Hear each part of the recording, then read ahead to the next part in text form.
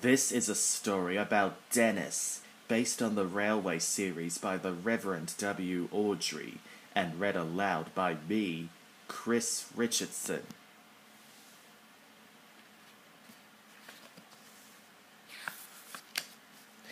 This is a story about Dennis, a very lazy diesel engine. On his first day on the Sodor Railway, Dennis played a trick on Thomas, but when he really got into trouble, was anyone there to help? One morning, the Fat Controller came to Tidmouth Sheds with important news. "A new diesel engine is coming to our railway," he boomed. "His name is Dennis." "And Thomas," added the Fat Controller, "you have been working very hard. Today, you can have a day off." Thomas was very pleased. "First, I will have a long washdown," chuffed Thomas cheerfully. On his way to the washdown, Thomas saw a diesel he had never seen before. The diesel was huffing and puffing. "Peep, peep," said Thomas. "You must be Dennis. What's the matter?" "These trucks are too troublesome. I can't shun them," huffed Dennis. "It's my day off," whistled Thomas, "but I'll help you."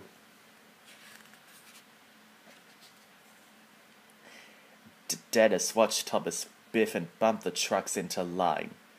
"All done," puffed Thomas.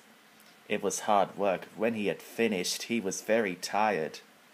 "Thank you, Thomas," said Dennis, and he watched Thomas chuff away. Thomas arrived at the washdown. Soon he was covered in big bubbles. Thomas was feeling very jolly on his day off. He started puffing to himself. "Shiny and bright, shiny and bright. That's what I'll be to start my day right," he chirped cheerfully.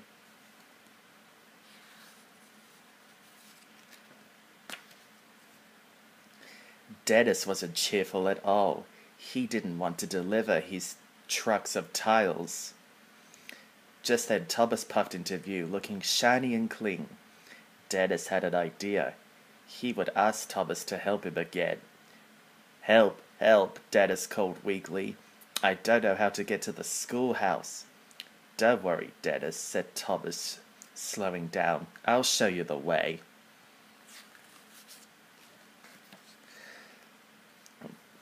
Dennis smiled. His trick had worked. Thomas showed Dennis the way to the junction and wished away. Dennis had wanted Thomas to take his trucks for him. Suddenly Dennis had another idea. A very naughty idea. He blasted his horn again and again and again. Thomas heard the noise and raced back.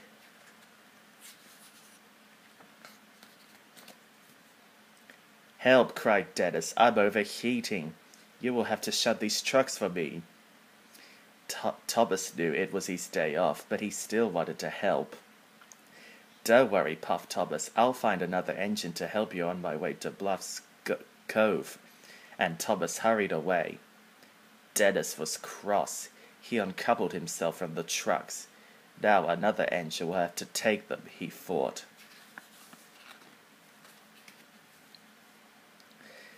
Dennis sped away. He didn't care about the tiles, and he didn't care about Thomas. All he cared about was getting far away from his work. His wheels were spinning faster and faster, and then there was trouble. "Help!" screeched Dennis. "Help! Please, help!" Dennis crashed right off the tracks, but this time there was no one there to hear his cries.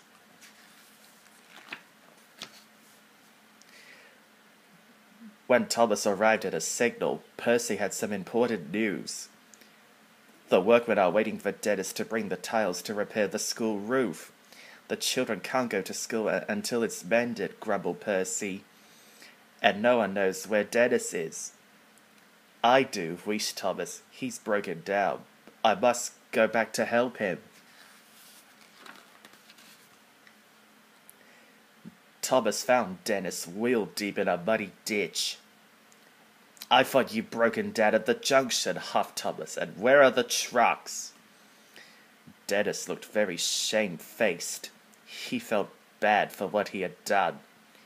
I tricked you, said Dennis quietly. There was nothing wrong with me at the junction. I didn't want to pull those heavy trucks. I'm a really lazy engine, sniffed Dennis.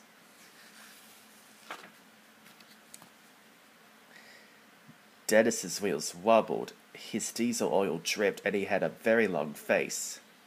Thomas decided to help one more time. I'll pull you back onto the tracks, puffed Thomas. Then I'll be your back engine. That way we'll get the tiles to the schoolhouse really quickly. Dennis smiled, his biggest smile ever. Thank you, Thomas, he said. A little later, Dennis and Thomas pulled into the schoolhouse station. The fat controller was very cross with Dennis. I'm sorry, said Dennis. He felt terrible.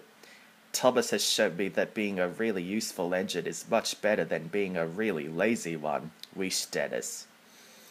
The fat controller was pleased when Dennis said sorry, and Thomas wasn't cross anymore.